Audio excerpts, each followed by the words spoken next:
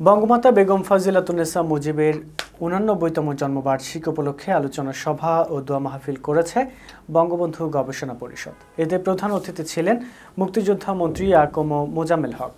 সংগঠনের সভাপতি লায়ন মোহাম্মদ গনিমিয়া বাবুলের সভাপতিত্বে বিশেষ অতিথি ছিলেন বাংলাদেশ প্রেস কাউন্সিলের চেয়ারম্যান বিচারপতি মমতাজ উদ্দিন আহমেদ, বঙ্গবন্ধু শেখ মুজিব মেডিকেল বিশ্ববিদ্যালয়ের প্রভিসি ডক্টর শহীদুল্লাহ শিকদার, বাংলাদেশ কৃষি ব্যাংকের চেয়ারম্যান মোহাম্মদ ইসমাইল, বাংলাদেশ ছাত্রলীগের সাবেক সভাপতি বাহাদুর ব্যাপারী। উনি সেই মানুষ যিনি বঙ্গবন্ধুকে চালাতেন, বঙ্গবন্ধু দেশ চালাতেন বা দেশ চালানোর জন্য তৈরি হচ্ছিলেন, দেশের স্বাধীনতার জন্য।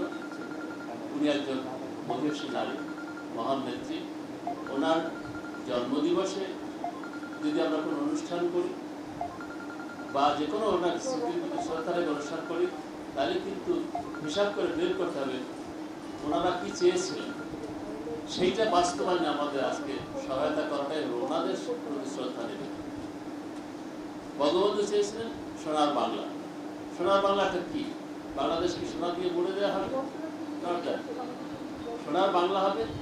সোনা এটা একটা মানে একটা এটা দিয়ে বোঝায় যে খুব ভালো সোনা, মানে একটা এইসব কথা অর্থ প্র্যাকটিক্যাল সোনা না। সবকিছু সোনার মতো, সোনা যেমন মূল্যবান আমাদের দেশে সেরকম হবে, মানুষ হবে, তার বিচার হবে, বুদ্ধি হবে, তা সব প্রত্যেকটা দিক থেকে ওই উচ্চ পর্যায়ে যাও। তিনি 14 বছর জেলে চলে গেছেন, জেলে কেটেছেন। ছেলেমেয়েরা কীভাবে খাবে, কীভাবে চলবে, কীভাবে বাঁচবে, সেই কথা বলে তো তিনি কেঁদে কেঁদে প্রত্যেক দিনকে তাকে বিব্রত করতে হবে। সেই বিব্রত তিনি করেন। তিনি বারবার গিয়ে বলছেন তুমি থাকো, আমিও সেখানে আছি। পার্টিকে তিনি সেইভাবে নেতৃত্ব দিয়েছেন, দিয়েছেন কেমন তাদেরকে নেতৃত্ব দিয়েছেন, তাদের উপদেশ তিনি সেভাবে তিনি করেছেন। বঙ্গবন্ধুর স্ত্রী অর্থাৎ ফজিলাতুন্নেসা তিনি যদি না থাকতেন, আমরা যেমনি বলি বঙ্গবন্ধু না হলে দেশ স্বাধীন হতো না, ফজিলাতুন্নেসা যদি না থাকতেন সেই কথাটা একই কথা প্রযোজ্য। বঙ্গবন্ধুকে যখন পাকিস্তান নিয়ে যেতে আসলো, আপনারা জানেন, আপনারা অনেকেই জানেন না, সেরকম জন্ম হয়নি, 2-1 জন হতে হয়েছে। আমাদের তখন জন্ম হয়েছে, আমরা লেখাপড়া করে অনেক করে।